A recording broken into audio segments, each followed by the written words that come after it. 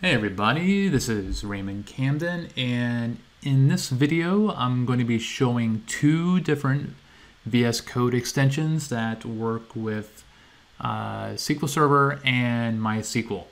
So the first one I'm going to look at is the mssql one, and as you could probably guess, this is a SQL Server one. And I should point out that when I was doing my testing, I had both extensions installed and active, and it seemed to kind of fight with each other. So that may be something to kind of keep in mind.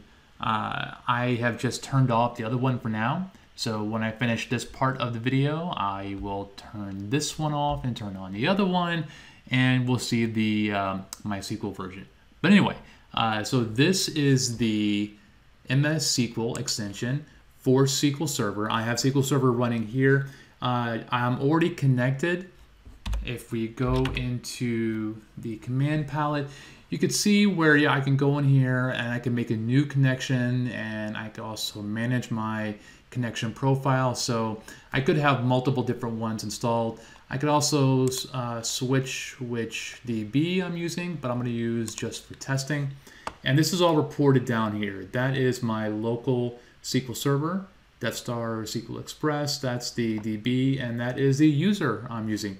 Now I should point out that you have to work in a .SQL file for this stuff to be active. So when I have that, I could begin typing and I get autocomplete. You can see there's my table, and that's the only table.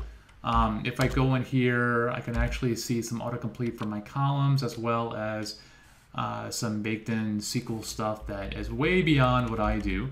But I definitely have ID, and I definitely have a name. And I like that it's telling me the type. So you see it's in varchar, not null. But we'll just say star because that's how I roll. And go ahead and execute it. And you see there's also a shortcut for that, Control-Shift-E. Now here is the output. It's very nice. You could also select a cell and copy. You can select a row, a column, and do the same thing as well. You can also save it as CSV or JSON. So we could save this result set as result set.json, and it is created, and there it is right there. And real nice, nice and simple. That's it. Also notice the information about how many rows are affected and the time and all that. That could be useful for debugging performance issues. And that is pretty much it. So what I'm going to do now is actually turn off mssql. We'll disable it like that. And then I will turn on the SQL Server one. And we will reload. And all those panels should go away. All right.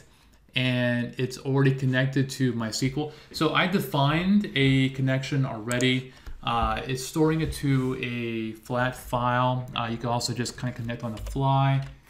I'll open up the command palette, and you can see all the options. We will select a database, because I could see in the bottom corner there, one's not selected. And we'll do Drupal. All right, so now I get some autocomplete. It was kind of weird for me when I was testing. Node is definitely a table. In terms of columns, you could see it gives you some information there as well. In terms of executing a query, you either do it in the command palette with SQL query, or in what they call a advancer build, which is basically a temporary file. So if you want to just run it here, you can do select star from node, hit enter, and there's the output. You can't copy, well, I guess you could copy and paste, like so, but not quite as nice as the other extension. This is the advancer query, and this gives you more space to write your query out. And from here, I could save it and do SQL run advancer query build, and there's that output. And I believe if I modified this on the fly, it will not do anything. I thought it would actually automatically run it, but it did not. and it's not even run query advancer build. It was working. Oh, there we go. Okay, I had not scrolled down. So there you go. You have two different options for working with databases in Visual Studio Code. Like I said, I have not yet found one for NoSQL, either Cloudant or Mongo, but if you know of one, let me know and I'll be happy to give it a try. Thank you.